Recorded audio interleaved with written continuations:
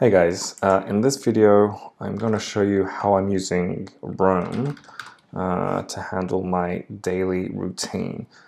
So I like to have all these things to do on a daily basis, but I don't want to sort of type all of them in. So I've got them all housed in this daily things to do, and I'll just copy all of the things that's housed in here from this place, and then some of these will have more more things. So in the daily routine, I've got all these things that I like to keep track of. So how much sleep did I get? Last night it was 7 hours.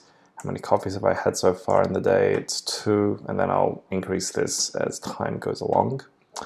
And then whether I've read today, whether I've meditated, and so on and so forth. This is for intermittent fasting, so I'll count how many hours I have not eaten for, and I like to skip the first meal, so I usually have my last meal at midnight, and that's probably quite late, but I also sleep very late as well.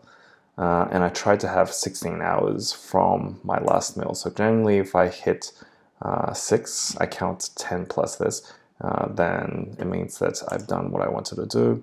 And then to meditate, read, write an article, do my daily gratitude. So the daily gratitude, I will just create them as 3 separate things here.